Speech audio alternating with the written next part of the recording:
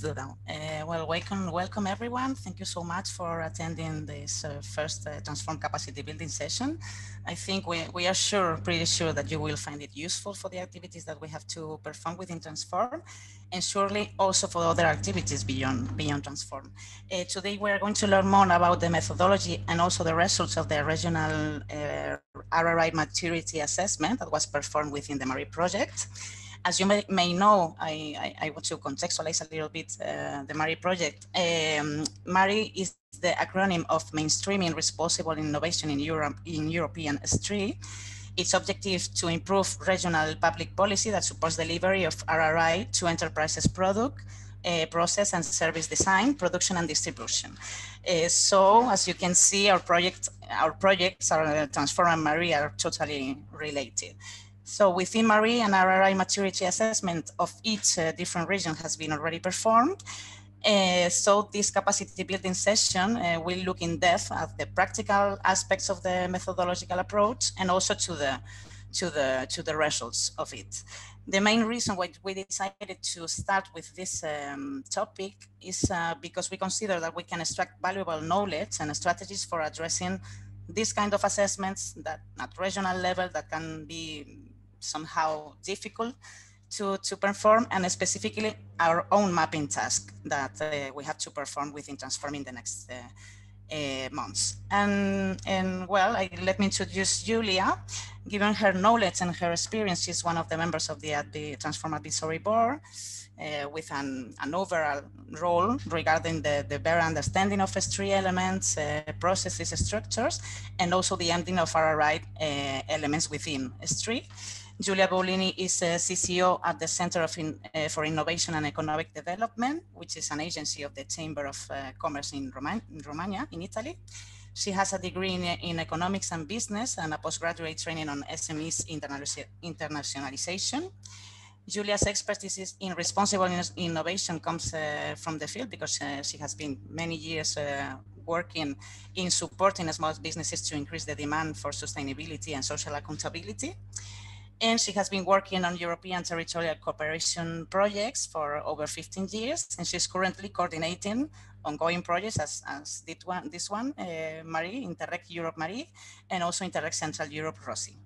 And also Giulia's also member currently of the AIDS 2020 Territorial Board of Advisors. So during the, just to say, during the presentation, you can enter all your questions and doubts in the chat, but we will leave time after the presentation to solve all these doubts and questions and also to debate. So, and without further delay, I leave the floor to you, Giulia. Thank you everyone for having me, and thank you, Diana, for the extensive introduction. So I don't have to do it myself and get the awful feeling of recruitment interview, when you have to sell yourself. So thank you very much, and also for the introduction to MARI. I will try and share my screen as I prepared some slides. Actually, I prepared quite a number of slides, but more with the idea of leaving them to you, maybe for later on reference, and really to go through all of them today, this afternoon. So let me try. Okay, can you see my screen? Yes. Yes, thank you. Right.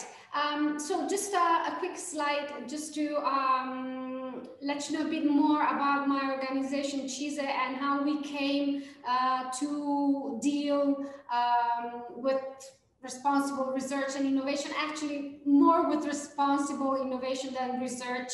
As an agency of a Chamber of Commerce, we're closer to enterprises than we are to the research world, and we normally support companies in implementing results of applied research rather than working on basic research. But anyway, since we were born on a mission to promote innovation, and since in the late 90s, early 2000s, we also decided that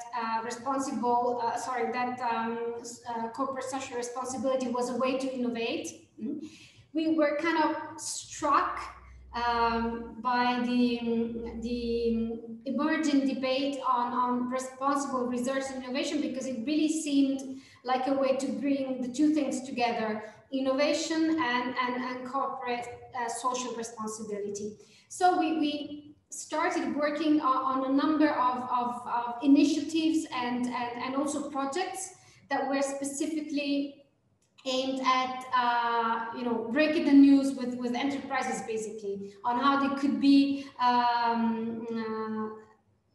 socially and environmentally accountable, not just in managing their activities, but also in designing their innovations.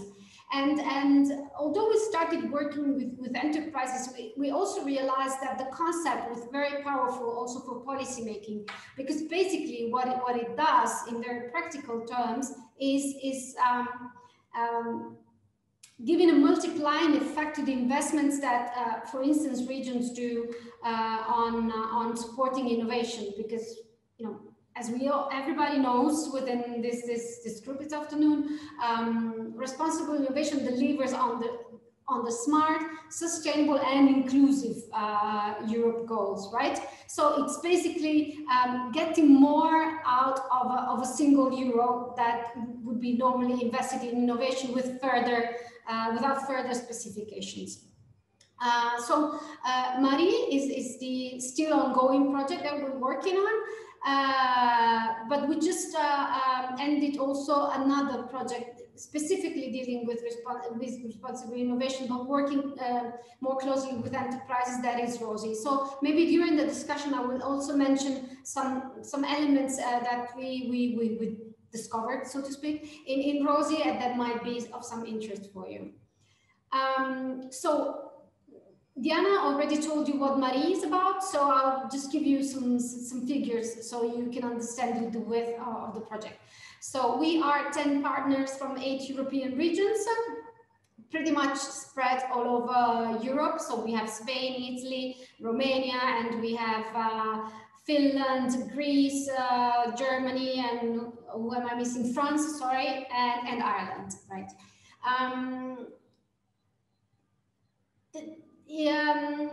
Marie is an Interreg Europe project, so it's a European territorial cooperation project, which means it's a bit different from research and innovation projects funded by Horizon 2020, as in the case of Transform.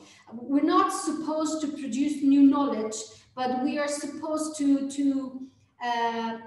improve in using existing knowledge to build capacity in pursuing our institutional objectives.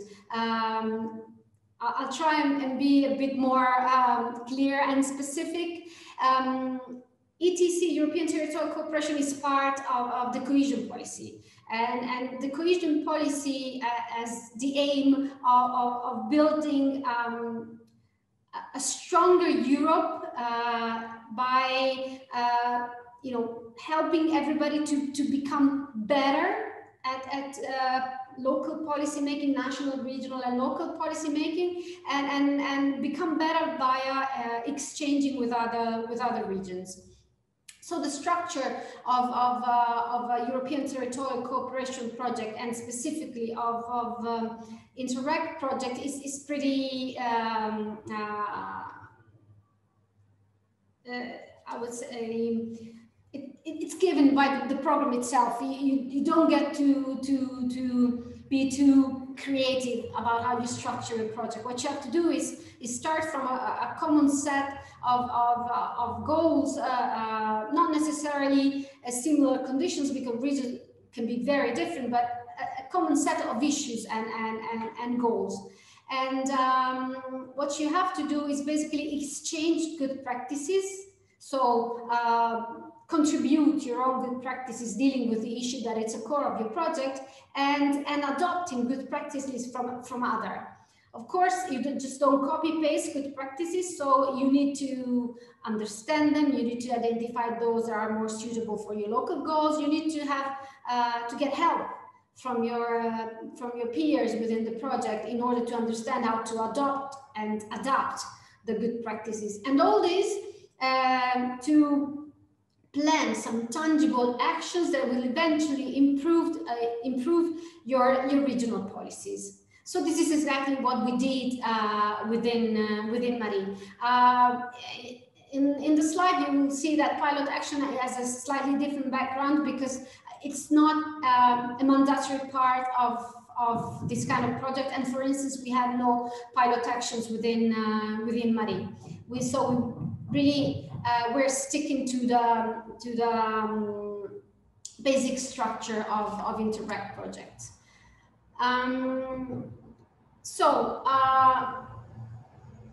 Talking about the maturity, the RRI maturity mapping methodology that we used within MARI, and that might be the most interesting feature of our project for you.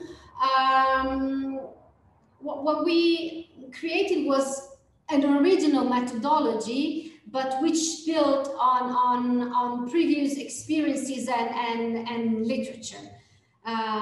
For instance, we took into account the work of the expert group on policy indicators for responsible research and innovation, which I believe Roger was part of. We built on the MORI set of indicators, and also, of course, we took into account the regional innovation scoreboard. It was not mandatory for us. It was not in the cold fish, as I believe it was for you, to make reference to these sources, but they were, and I believe they still are, the main references when you get to think of what. When you think about measuring RRI, our mapping exercise was specifically aimed at being able to match the good practices with the local needs with reference to mainstreaming responsible research and innovation in regional policies. Therefore, what we should have been doing was focusing on indicators that were about the process and the conditions rather than the output of responsible innovation, which is something that reflects specifically the reasoning that has been done within the expert group. Also, MORI reflects on that, but the expert group does it better in trying and make us understand that one thing is the output and one thing is the condition that eventually will lead to that output. However, at the end of the day, it's not always so easy to separate the two things. So sometimes in defining indicators, we were not so strict as in going only for indicators that describe the conditions rather than the outcomes of innovation with reference to responsible innovation. Again, the idea was to give priority to secondary rather than primary data. And why that? Because again, we were not a research project, so we basically didn't have time nor budget to really conduct some kind of extensive survey and collect primary data. So we said to ourselves, let's look for secondary data, possibly, if not available, we'll see what we can do about it, and maybe collect some information ourselves. Also, we try to stick to qualitative data, but that wasn't always possible. There were times when secondary data were not available. Primary, looking for primary data, collecting primary data was not possible. So we had to rely basically on our knowledge of what was going on. We were measuring RRI at regional level, with the exception of CISE, which has a geographical scope as a sub-region of Region Emilia-Romagna. Everybody else was a regional authority. So I think you know, we felt pretty confident that the new the regional innovation ecosystems, and therefore could go ahead with some qualitative rather than quantitative indicators. Then we decided on ranges of values in order to rank a region as either substantially mature, moderately or modestly mature with reference to RRI. The methodology was designed mainly by Professor Eleni Apospori and Professor Christos Tsanos from our Athens, but it really was a process of intense exchange. Among documents that we have defined in the methodology, we have the different versions of the methodology, and then we have, you know, smaller internal deliverables mentioning all the comments that they received from the partners, and going back to those documents, you know, right before this meeting to refresh things in my mind, you know, I was, you know, kind of shocked you know, about how much work we did to really come to this methodology, which, if you look at it now, seems so simple, even simplistic, but, you know, there was a lot of perspiration besides inspiration to get to what seems a very simple outcome.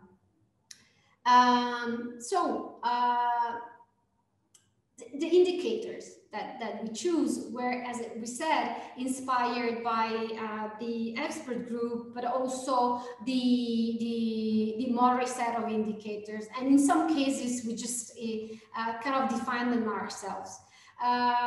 The sources that were identified were, you know, many, and I had a couple of very lovely conversations with Diana over the past weeks, trying to understand where to look for information once you've decided what your indicators are. And there's plenty of sources. The problem is that they very seldom address the regional level. You know, in most cases, even in the case of the Regional Innovation Scoreboard, the data are at, you know, address the national level. So, so it's complicated in a way, okay, but not impossible. I mean, we've done it within, you know, European Territorial Cooperation Project, so you will do such, you know, a much better job, I'm sure, since your scientific approach is probably more sound. Ours was very practical to many extents, right? So initially we identified a different number of indicators for the different RRI dimensions.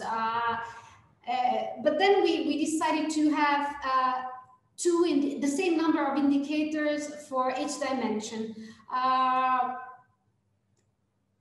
Basically, this was because although if you perform some kind of materiality assessment for each specific region or organization, not every RRI key has the same importance as others. So maybe you would like to have more indicators pertaining those dimensions that matter more to you. But since we, at the beginning, we basically didn't have a clue, no? We were just at the beginning of this exercise, and many of the partners didn't even have a complete understanding of RRI. We just thought not to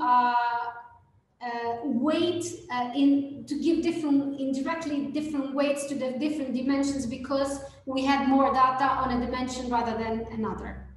And let me take one step back. We use the RRI keys or dimensions as identified by the European Commission. We did that because at that time, basically that was, I don't mean the only way you looked at RRI, but I mean, it was big in a way, right? It was the dimensions that we all used.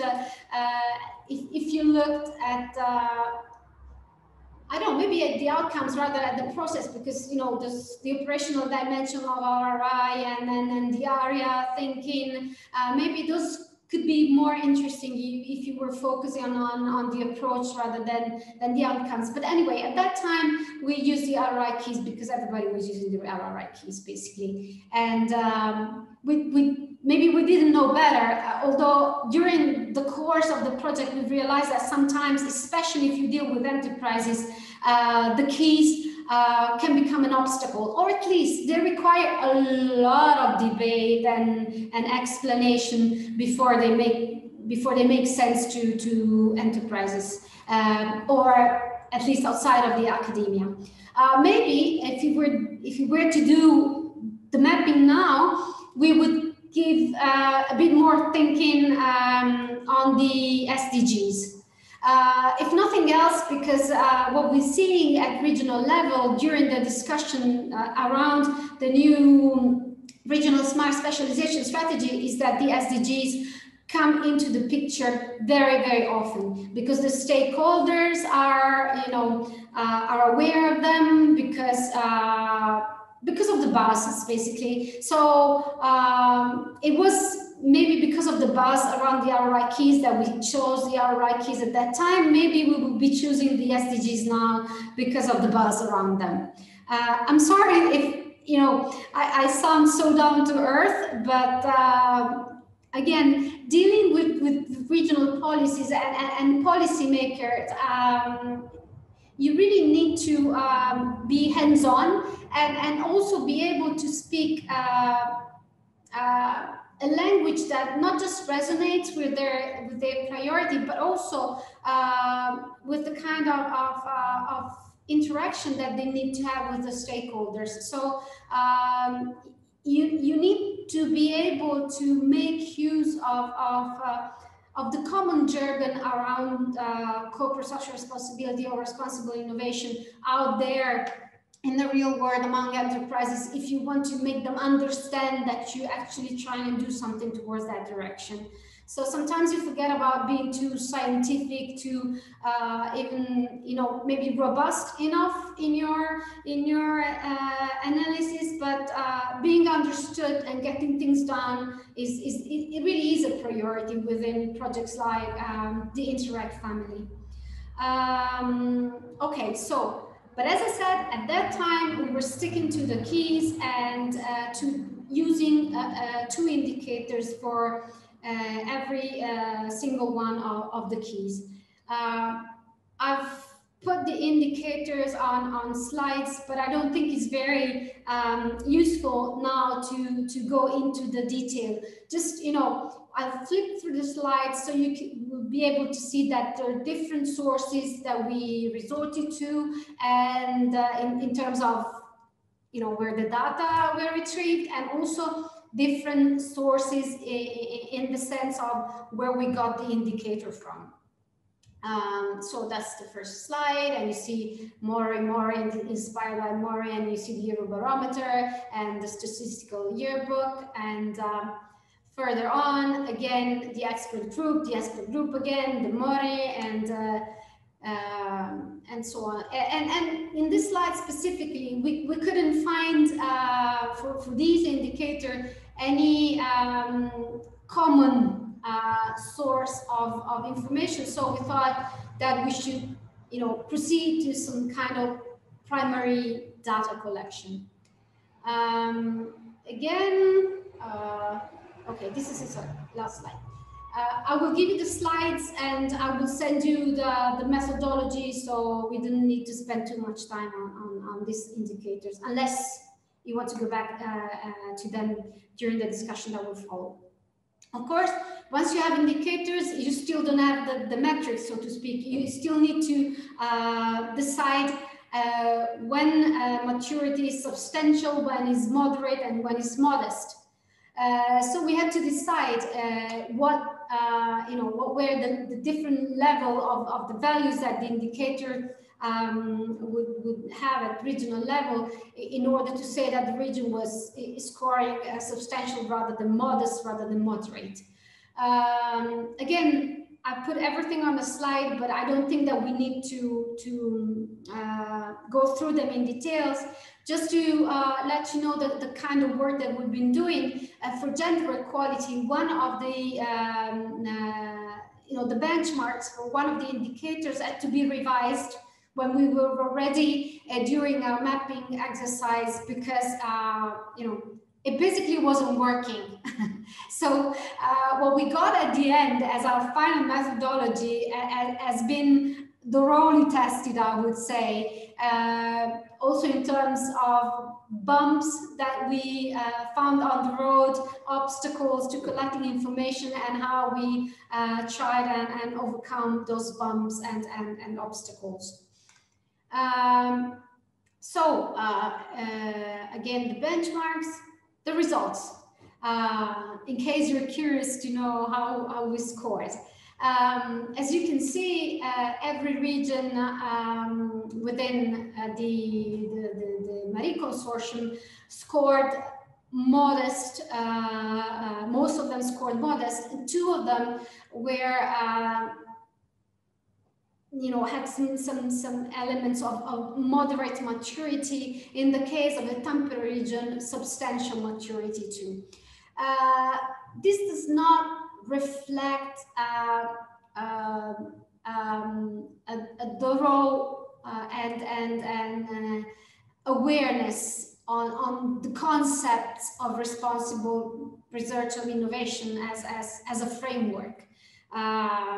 This reflected more the kind of, if you wish, also ethical approach that these regions were already able to put in place towards the issue of innovation. For instance, in the case of Tampere, they are prioritizing artificial intelligence and IT in general. So I'm sure that everyone within this group this afternoon is aware that the thinking over responsible research and innovation had, since the very beginning, a strong tie with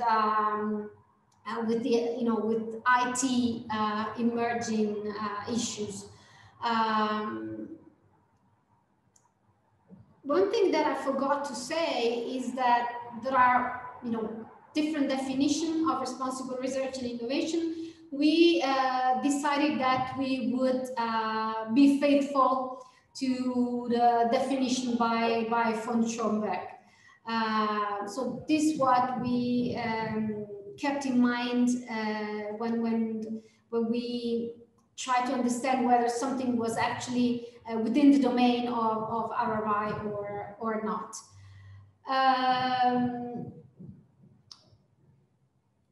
I was just let me give a quick look at the slide to see whether there was something worth mentioning in terms of what we found.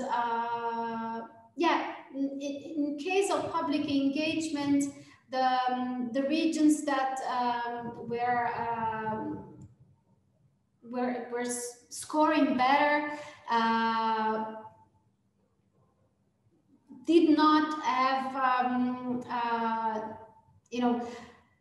the kind of stakeholder engagement that we think about now is much more complicated than that at that time. This is an exercise that was carried out in 2017, and at least at regional level, everybody was pretty naive about it. So a consultation would work as public engagement.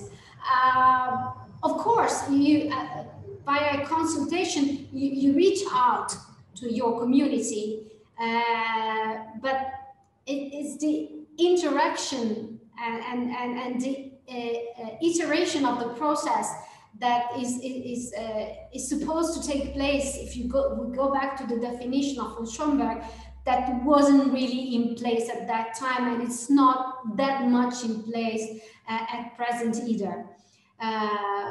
So I'm saying this as in, don't get too excited about those who scored, moderate or substantial about public engagement, and don't get too curious about possible good practices, because there weren't that many, okay? And in many cases, as in the case of Tampere, the public engagement was basically connected to urban planning type things, which so far I would say it's the domain where public authorities have, I've worked harder and become better in terms of exchanging with stakeholders, which is a completely different thing from designing a policy, and definitely a completely different thing for what is required on the enterprise's part. Okay, let's move on. Just so that I give you a bit more information on what kind of use we made of that mapping. As I said at the beginning, we needed the mapping in order to have a sound basis to decide which good practices we were going to adapt and adopt. There were many interesting good practices, but we thought that we need to be a bit more strict and precise, and in a way, also in a way scientific in the process of choosing the good practices that we wanted to bring back home. So we thought, first thing first, let's try and understand what our weaknesses are, and therefore our needs are, in terms to become more mature in mainstreaming RRI in our regional policies. And then which was something that we did at the same time, just for the sake of explaining, I'm talking about it now. And then let's try and see how those good practices address the different elements of RRI, and what conditions in terms of maturity need to be in place for those good practices to be effectively adopted. So the reasoning over the RRI keys and the maturity, the RRI maturity, was not just came into the picture not just to identify our needs, but also in terms of classifying the good practices. Maybe it's clear if I show you the next slide. So for each of the good practices that we collected and that we describe according to the description, the mandatory description that was demanded by the Interact, to which we added some other elements. So for each good practices, we try to understand, what the preconditions in terms of RRI maturity were, which dimension they covered, and also, and this is something that belongs specifically to Marie, to which group of which type of actions they could be linked to. We classified possible actions to be planned to be about the quadruple helix, open innovation, and information and tools. We choose this, and then of course we have to open the floor to others, as it always happens, because once you prepare the application form, you have everything planned out, and then you get to actually doing things, and you realize you missed something. So other is always there. But anyway, the reason why we choose quadruple helix, open innovation, and information and tools is because at the end of the day, the regional innovation policies that we were working with were those related to the ERDF, therefore linked to the regional operational plans, therefore to the smart specialization, regional smart specialization strategies. And at the end of the day, they all are about the enterprises and the kind of innovation that they bring to the markets, and how they bring it to the market, and supporting these processes and directing the processes towards those priorities that were identified in terms of sectors, or in terms of scenarios that were identified in the regional smart specialization strategies. So we try to classify the actions in a way that could be immediately translated in the regional operational plans. Okay. Yes, more good practices. We can also go into the detail of the good practices, but I don't think it's very interesting at this point in time. We, you know, apart from the maturity mapping, you know, using indicators and secondary data and all the things that we talk about until now, we also performed a very small enterprise survey. We interviewed 23 enterprises, evenly divided, more or less evenly divided, because it's an even number, and we have it's an odd number, and we have an even number of partners. But anyway, we interviewed a number of enterprises, you know, within the geographical scope of Mari, and we inquired about their understanding of RRI, whether they already had some actions in place that were addressing elements of RRI, whether they felt that what they did was a good practices, as in something that they've been doing for, you know, some time, and they were able to provide evidence that it worked. So we basically applied the same concept of good practices that we've been using, something that it's proved to work, something that already has delivered tangible results.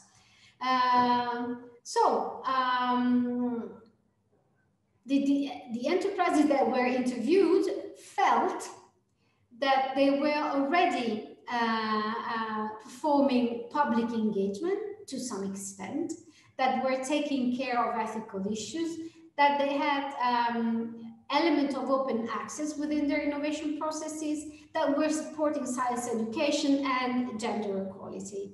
So public engagement was basically referring to, you know, elements of engagement with the community connected to corporate social responsibility. So it was not exactly something that was serving the purposes of the innovation processes, but via this engagement, you know, with the community, they got, you know, some at least food for thoughts for their innovations as well, which is basically one of the selling arguments of RRI. You know, by engaging with your stakeholders, you might find out that there, you know, there are gaps in the market that might need filling, and that you could help filling with your products and services.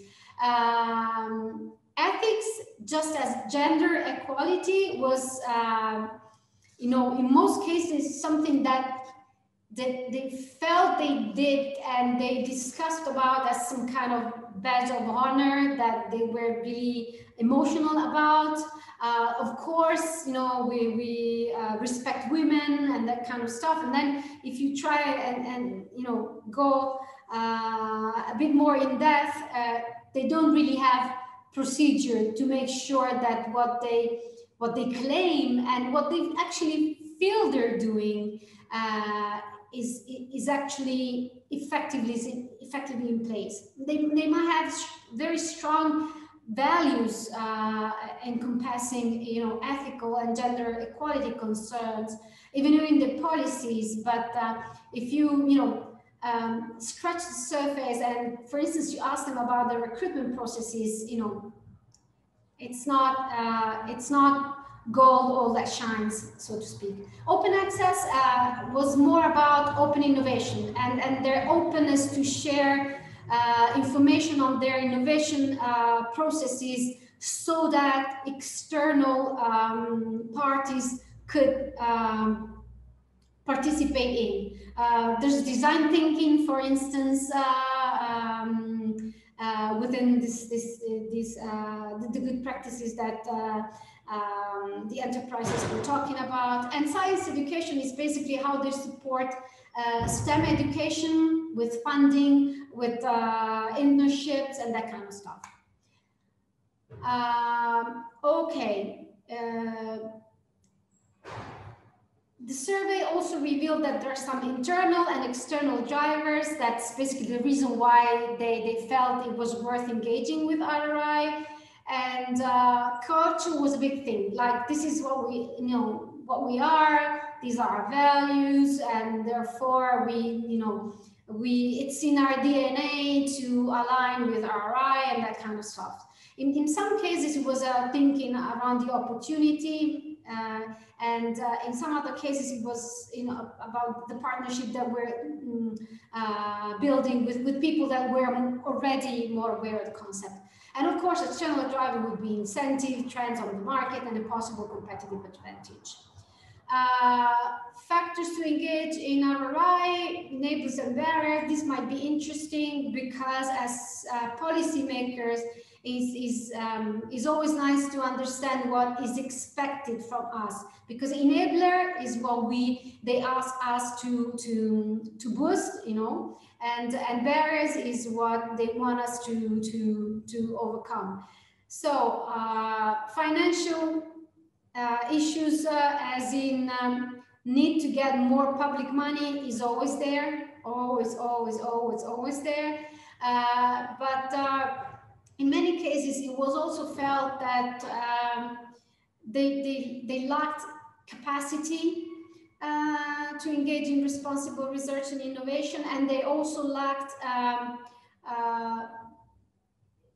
the premises in a way, because in order to engage with your stakeholders, you have to build an environment which is consists of shared knowledge, but also in practical way to perform an effective dialogue.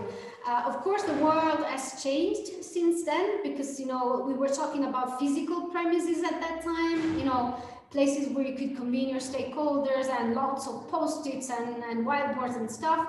Now we do most things at distance, so we need digital platforms and tools more than we needed premises at that time.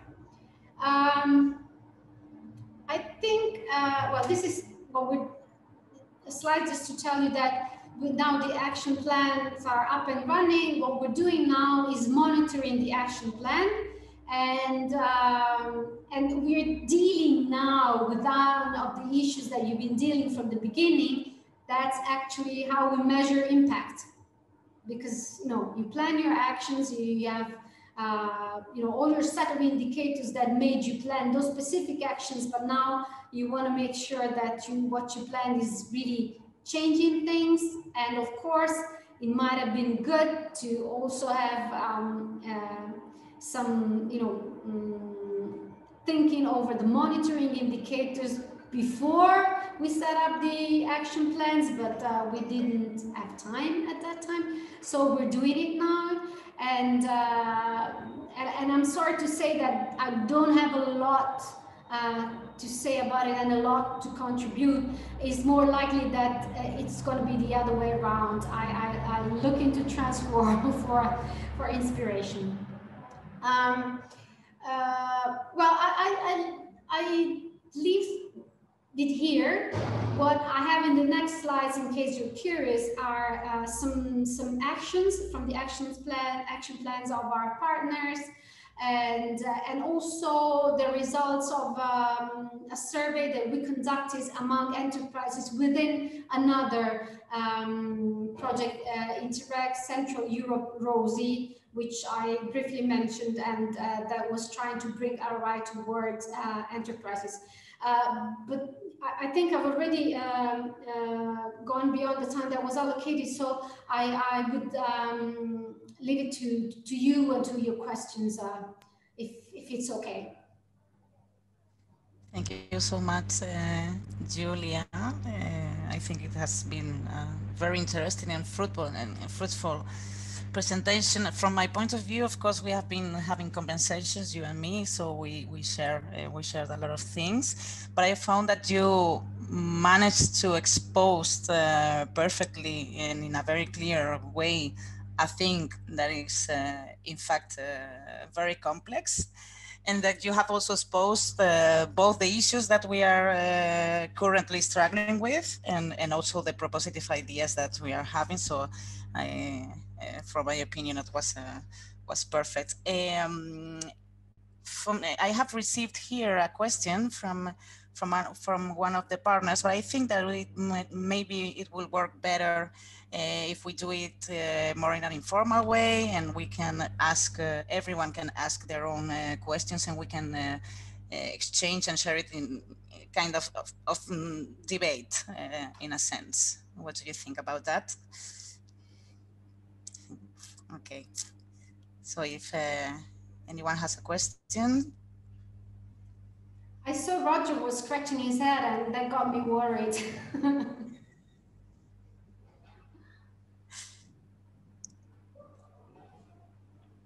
Hello, Roger. Yeah, there are many things many interesting issues to discuss. Thank you very much, Giulia, for this tour de force through Marie, and of course, many of these pragmatic choices that one has to make, we can all recognize. I think I have perhaps one question to you, and that is,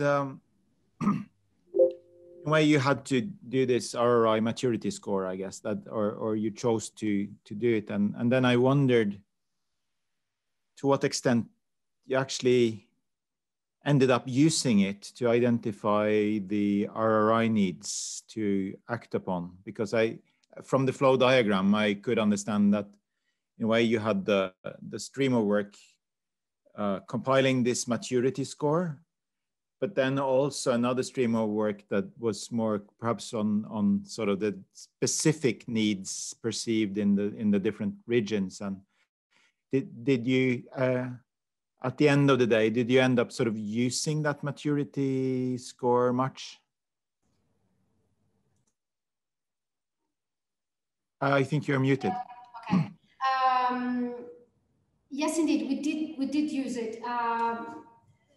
The reason why we performed this maturity mapping exercise was really to be able to tell our policymakers why we were suggesting to adopt a good practice rather than another.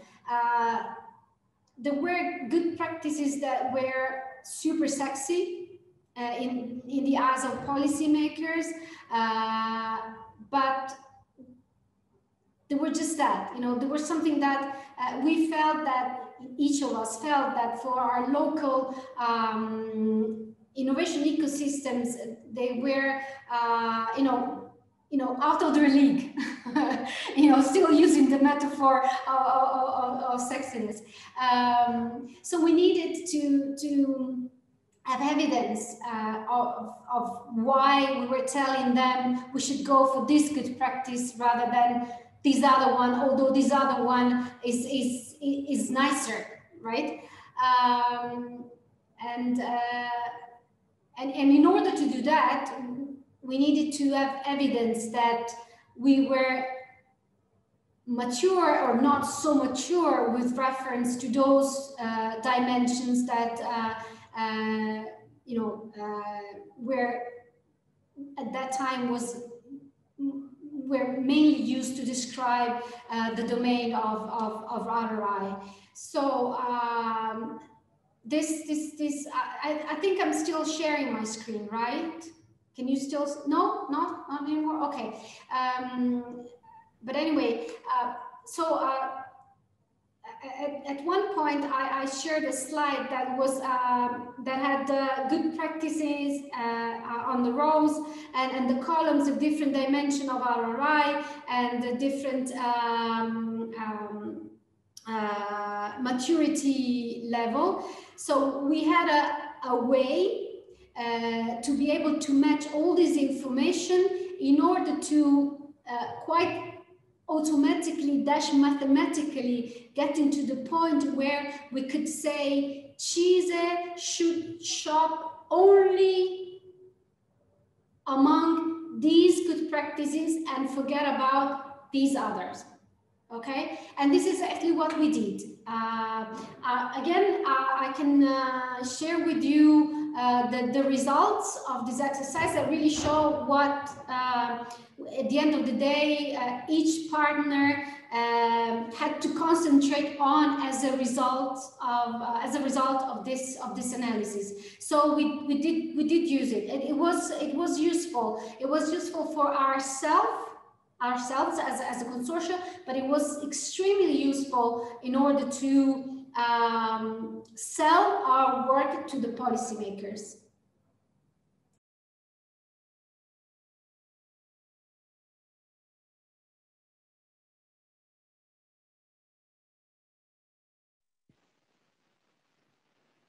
I may have a small follow-up question on that. Of course. Thank you, Thomas. So, thanks. Also on this kind of maturity scoring, and I'm new to this group, so this might be a stupid question. Does this mean that you kind of gave these scorings back to also the regions? And the question is for two reasons, because I would be interested if there was an opportunity to kind of collaboratively reflect on the scorings and also on the indicators that were used for the scorings. And the second part of the question would be, in some regions, there might be even a kind of political interest to receive a low scoring, to make an argument, okay, we need more kind of resources to actually do this. So I would be interested kind of the different ecosystems in which those scorings were used and also received and maybe given feedback on. Okay, thank you for your question. I like the thinking that sometimes you need to use your information in a kind of mischievous way, manipulating not information but the people that receive the information. Anyway, Marie partners are either regional authorities or regional innovation and development innovation agencies. CISE is the exception. We are the agency of a chamber of commerce that happens to cover most of the sub-region Romagna within Emilia-Romagna, but we're not a regional authority ourselves. So, of course, there were policy officers working on the project and not politicians, okay? But still, people within Marie are regional policy officers. So in terms of checking that the methodology and the outcomes was fitting their needs, as in the way they design their policies, the kind of information that they're able to process, and also the kind of the priorities that we're supposed to stick to at that time, because at that time, now we are in the process of defining the new smart specialization strategies, but at that time the strategies were already there, the regional operational plans were already there. So and the Interreg program rules themselves told us that we should not be creative.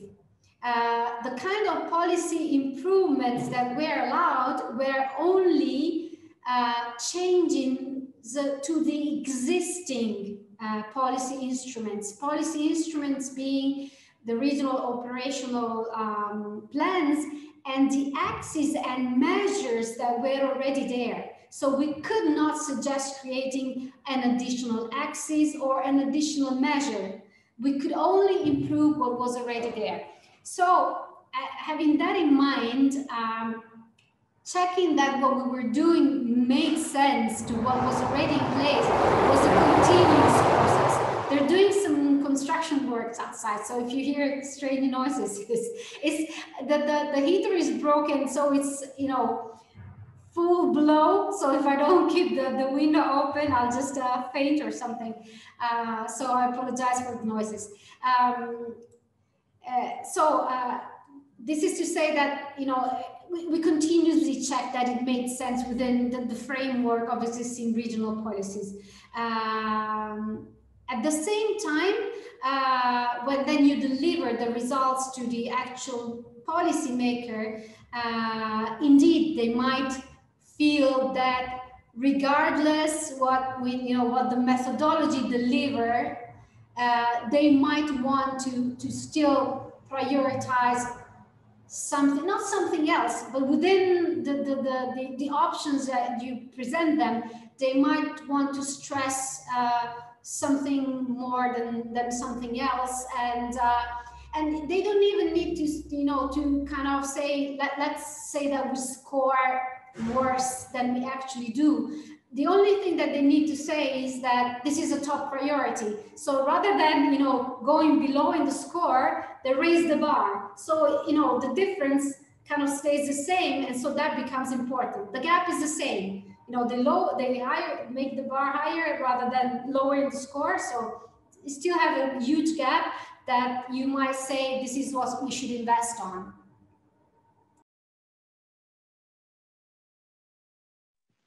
Thank you.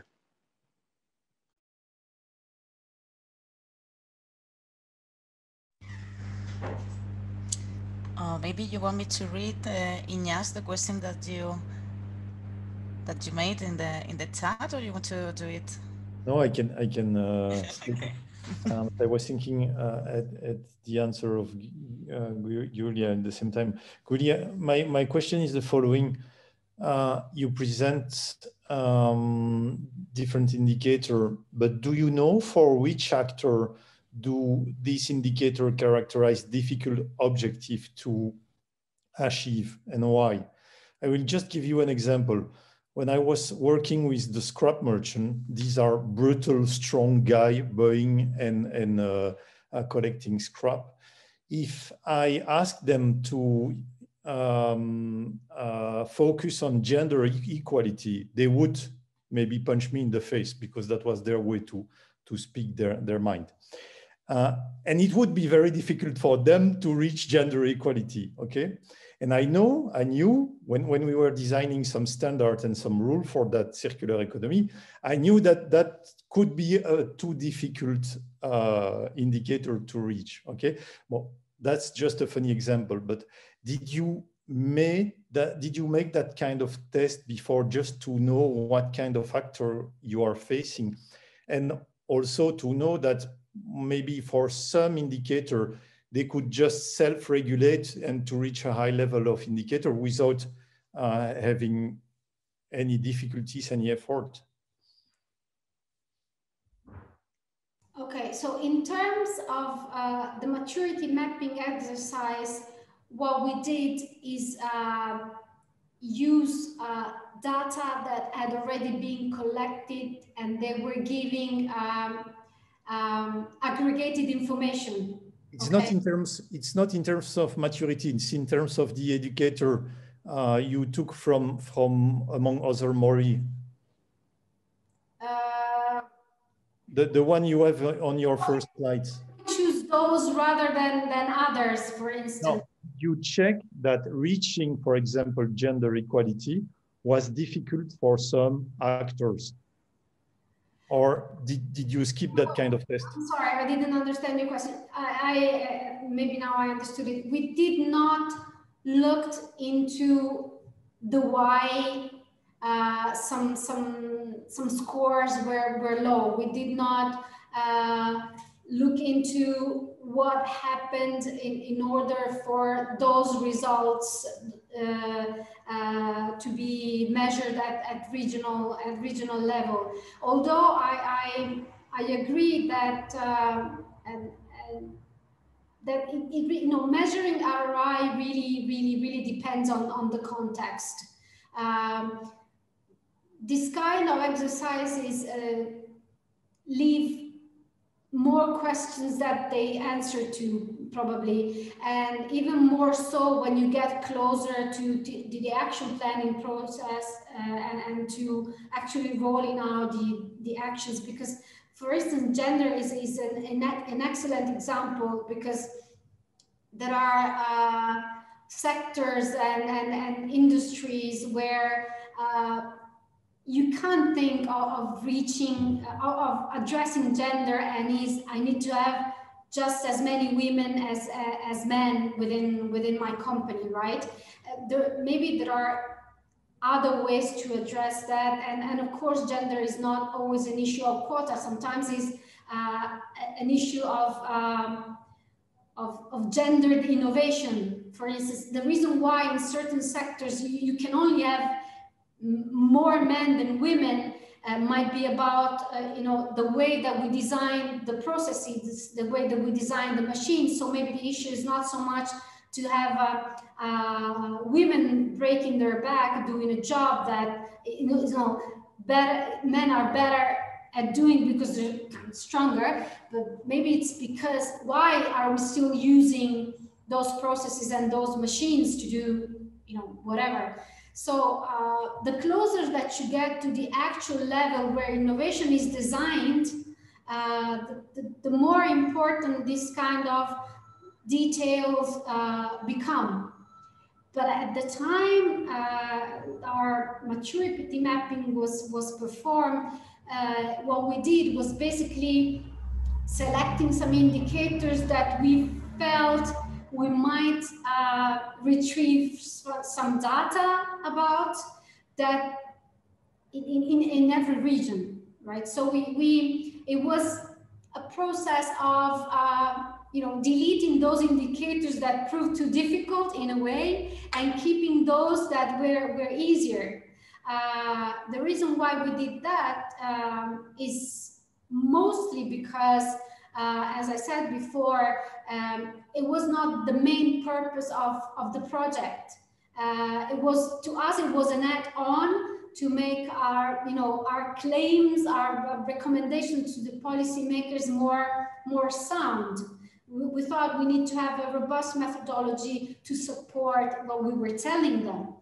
But at the same time, we could not be as refined as, for instance, you might need to be, your project being a research and innovation project. But this, the more I get to think about, measuring and assessing innovation and trying to provide enterprises with measures and reasons why you should do it, and the more I think that at the end of the day is just a matter of being convinced.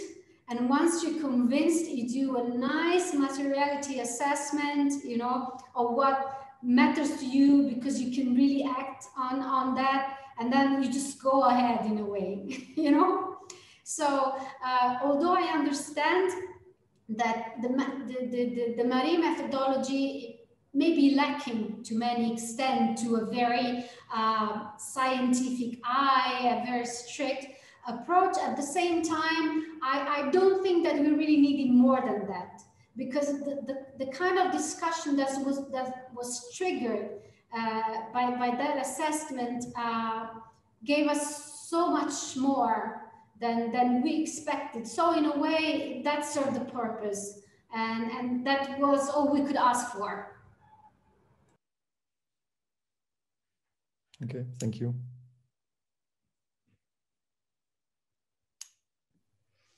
Giulia, I was also curious to know how, if the regions and cities you have involved, regions mostly, if they have already some ways to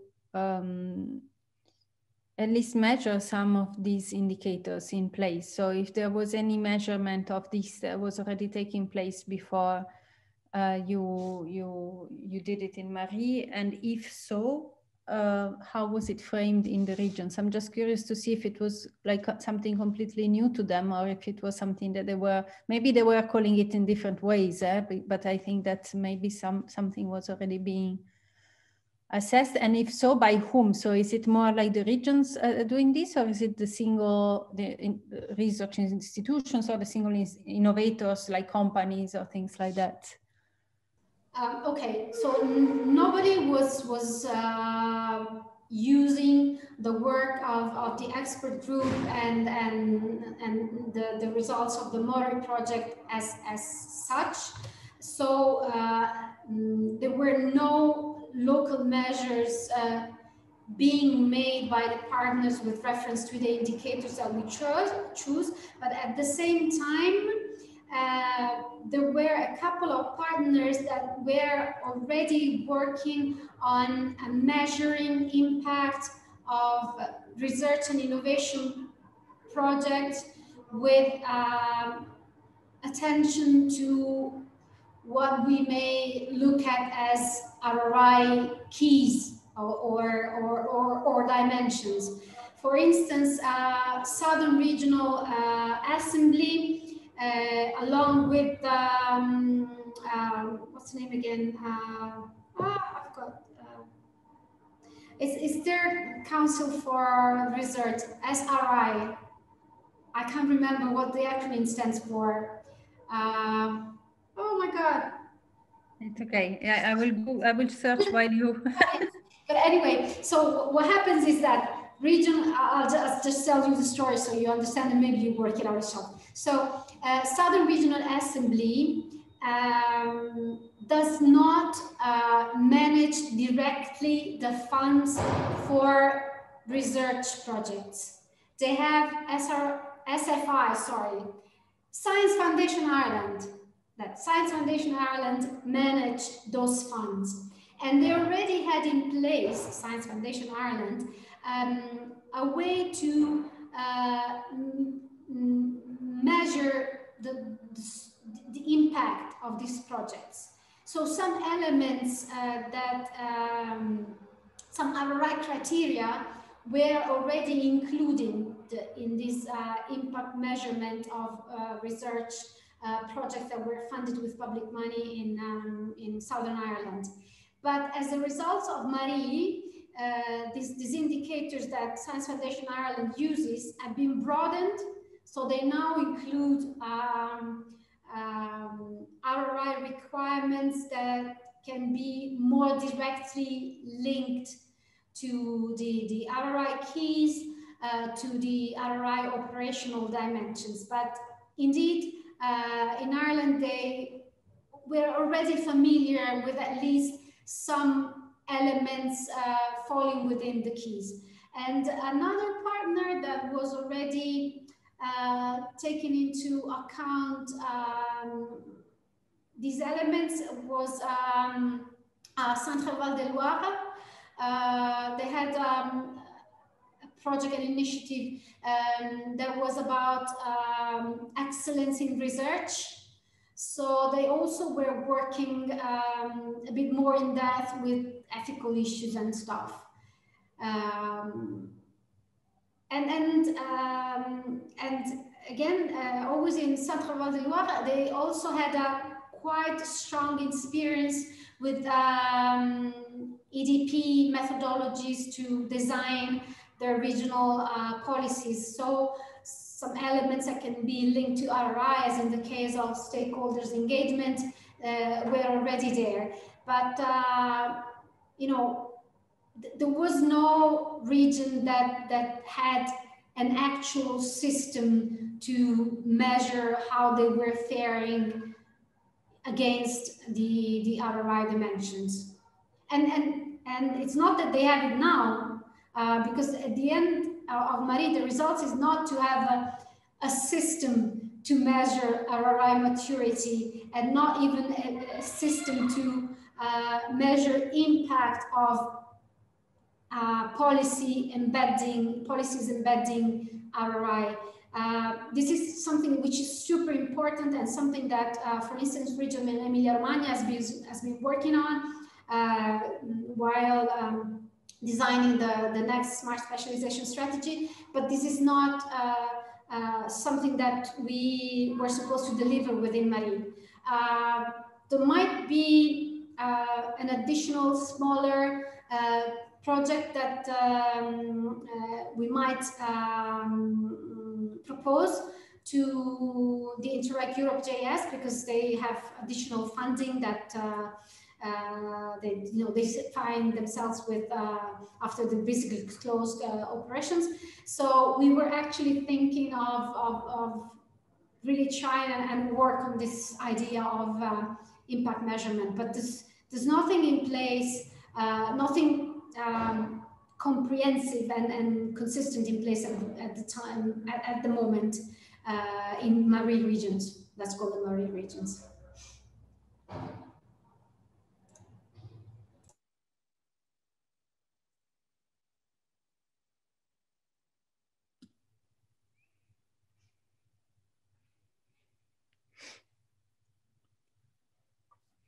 Would anyone else have any curiosity or question for Giulia? So if I understand correctly, now you are in a phase where regions should be trying somehow and testing with these new approaches, right? Absolutely. And do you have, maybe it's a bit too early, but do you have any news on how they are? Yeah. How they are doing? I mean, there has been COVID in the meantime, so maybe they have been struggling and prioritizing things differently. But I was curious to know also, because I was at the final meeting of MARI that was over a year ago, and I just realized it's been 1 year. So I'm curious to know if you have updates. Right. So yeah, of course, since the action plans are up and running, there are actions taking place, and there are outcomes and lessons that we're learning as the actions proceed. And for instance, I'll just mention a couple of examples. One example is from Tampere region. What they did, they already had 2 open calls for innovation projects or research project, I don't remember, dealing with artificial intelligence projects. And they used, in order to assess the projects, they use some RRI inspired criteria. Actually, not really to assess the project as in the worst scores connected to, but they were requirements in terms how the organizations that were submitting the proposals were supposed to design their proposals. So they were asked to reflect how they were dealing with the ethical implications of their project, which is something that always happens at European level, but it doesn't always happen at regional level. So this is not something that goes without saying for regionally funded innovation projects. And also they were demanded how they were planning to engage with their stakeholders, how they identify them. And apart from the fact that the projects that were submitted were of course consistent with these requirements in the way that they were described, a byproduct, so to speak, was a better understanding on these organizations' part of what RRI was about. There were seminars and there was an help desk, so they had the opportunity to ask what the region was actually asking, why they were asking it, and so it was a moment of awareness raising around RRI. And for the region, of course, although it wasn't there wasn't a premium scoring connected to that. Nevertheless, the projects that were funded had elements of RRI in them because it was demanded that they had them in the way they were described. So now they're following up as in, you know, the first core projects are already up and running, the second core projects are just started. So now the region has an opportunity to see whether these preconditions that were they demanded the proponents to put in place are actually delivering results that can be that deliver impact on responsible research and innovation and the regional maturity. The thing is, as I was saying, that we actually are missing a way to measure impact. So everything is very qualitative. Like, we know that enterprise X and Z, they understand better, they maybe are doing it okay, that maybe a couple of professors have been curious and they're doing some research. So it's qualitative information that we have about the fact that something has changed. We couldn't turn it into numbers.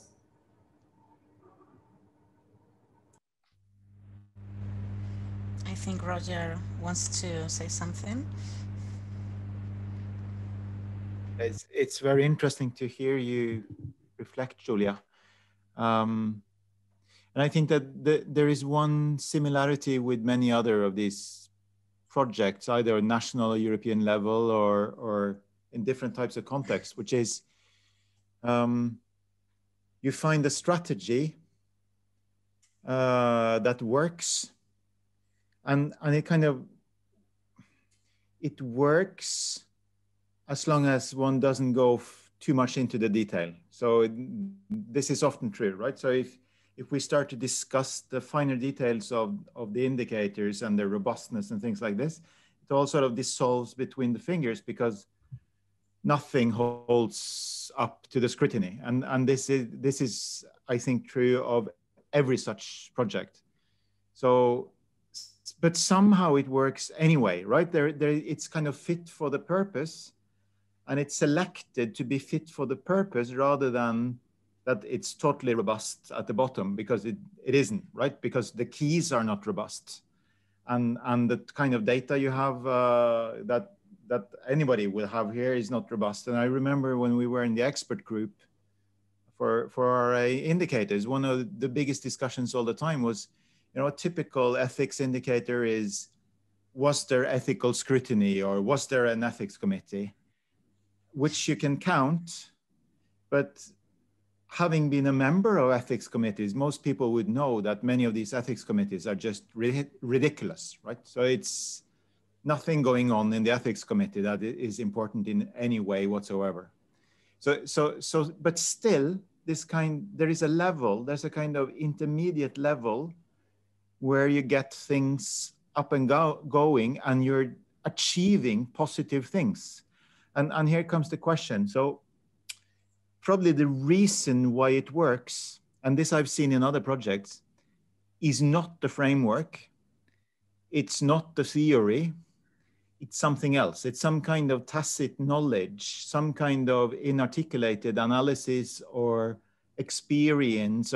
So in a way, the actors here, like you and your colleagues, you know certain things, and you have a kind of smartness that makes it work. So it would be very interesting to try to, you know, articulate some of these success criteria. Yeah, I totally agree with you. The thing is, it's like, you know, making things work and being able to represent them in a way that's understandable by everybody are two opposite things, you know, because we feel that we always have to find a set of indicators that works for everyone, because if we don't, then what we do is not meaningful. That what we do is like, you know, just the results of pure luck or something like that.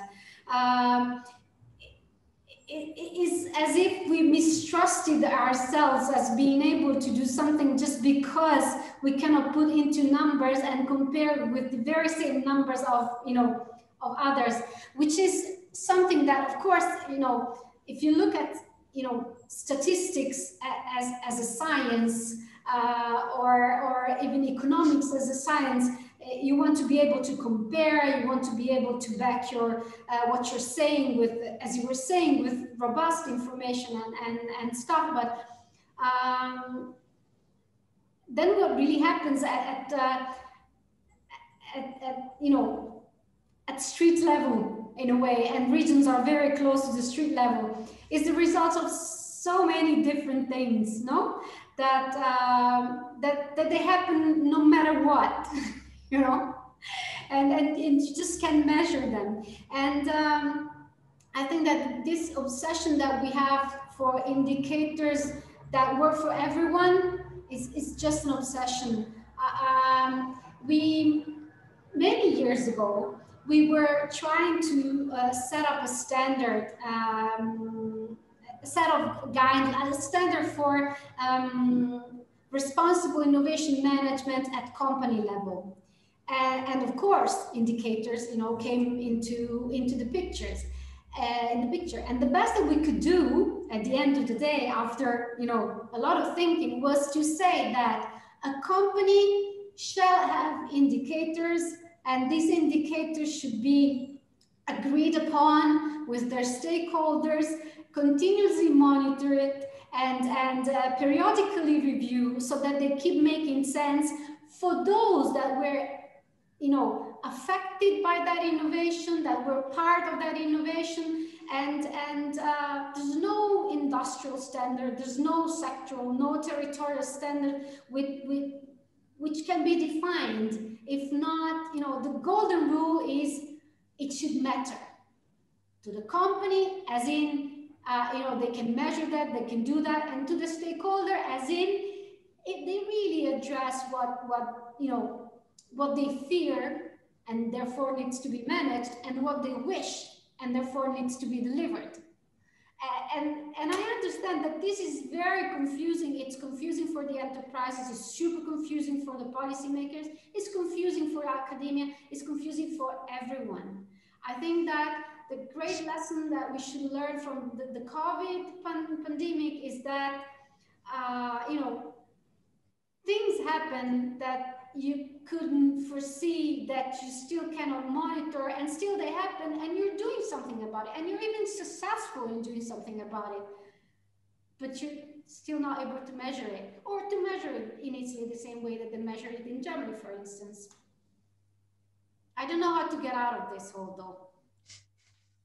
I think that was a wonderful reply. Thank you very much.